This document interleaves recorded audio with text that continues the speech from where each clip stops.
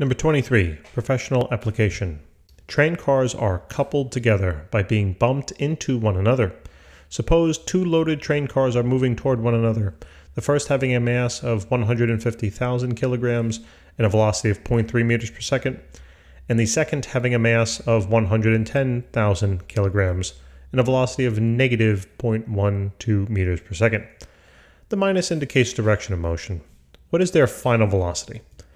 All right, so here we have a picture set up. One train is moving to the right because it has a positive velocity. The other one is moving to the left because it has a negative velocity. And we're asked to find their final velocity.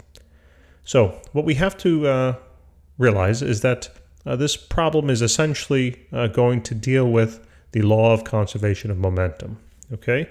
And that law is detailed over here on the right-hand side via this formula, where it says that the initial momentum of the system will equal its final momentum.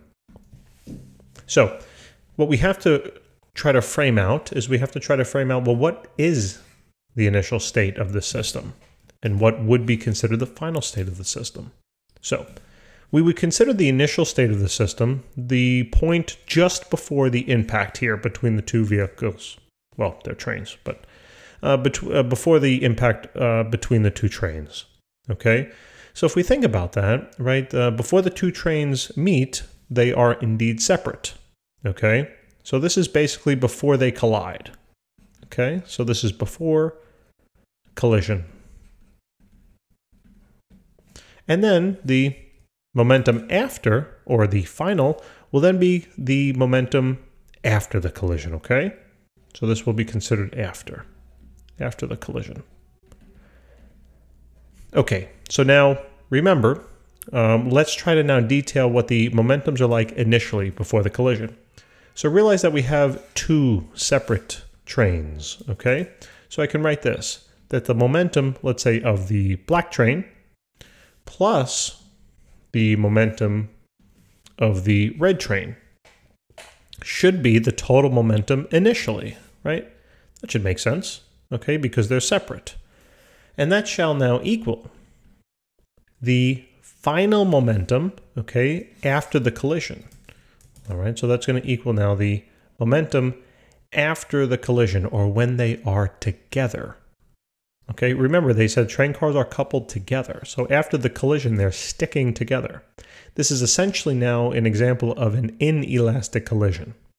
Okay, so in inelastic collision, we'll always have this type of formula to it, where you have the initial of one of the pieces plus the initial momentum of one of the pieces plus the initial momentum of the other piece will equal the momentum of the total system tied together at the end. Okay, so let's expand on these a little bit.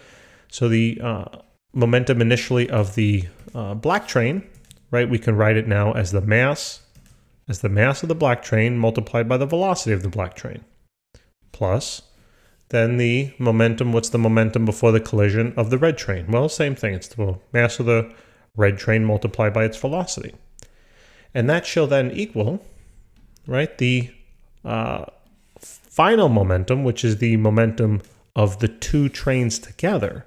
So that's going to be then the mass of the two objects together multiplied by their final velocities.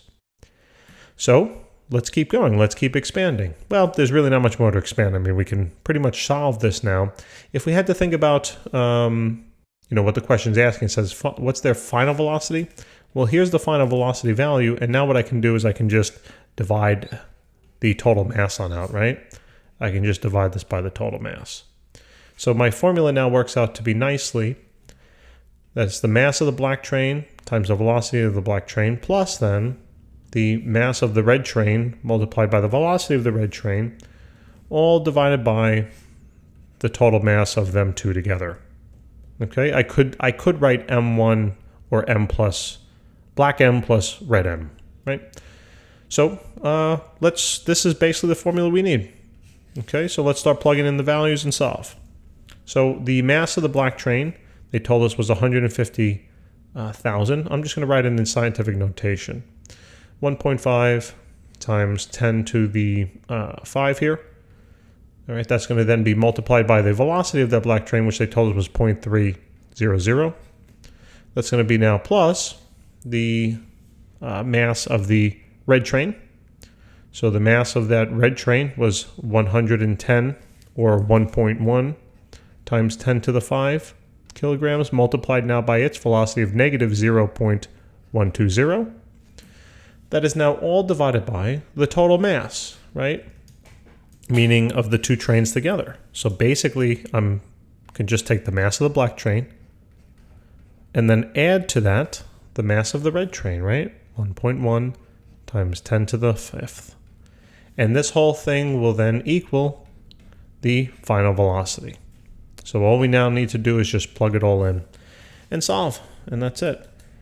So 1.5 times 10 to the 5th times 0.3 plus 1.1 times 10 to the 5th times negative 0.12, all divided then by, parenthesis now, 1.5 times 10 to the 5 plus 1.1 times 10 to the 5.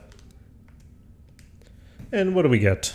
We get a positive number, so it's positive 0.122, right? 122 meters per second.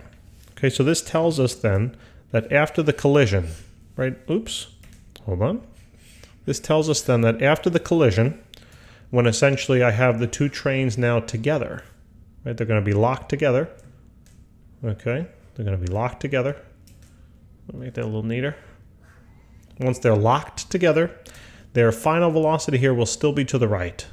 And that should kind of make sense, right? I mean, look at just look at the numbers. Not only is the mass of the black train heavier, but so is its velocity.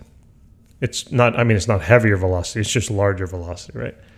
So it's larger, you know, the mass of the black train is larger than the mass of the red train, and the velocity of the black train is larger than the velocity of the red train. So therefore, after the collision, it should make sense, right? That this system tied together should be then moving to the right, because the black train had more momentum. All right? So guys, thank you so very much for tuning in.